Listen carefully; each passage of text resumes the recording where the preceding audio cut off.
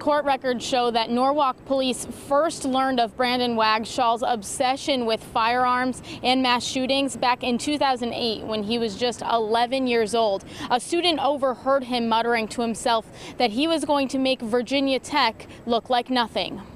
More than 10 years later, a tip from Wagshall's aunt to the FBI's National Threats Operations Center led police to his doorstep with a search and seizure warrant. As a result of that search warrant being executed, the 4 magazines, or the high-capacity magazines, which are illegal in the state of Connecticut, were located. Wagshall has since admitted he bought the ammunition magazines in New Hampshire, which are illegal in Connecticut because they carry more than 10 rounds of ammunition. According to court records, before this incident, Wagshall was arrested for a breach of peace in 2018. In 2010, Norwalk police investigated a threatening Facebook profile, later identified as Wagshall.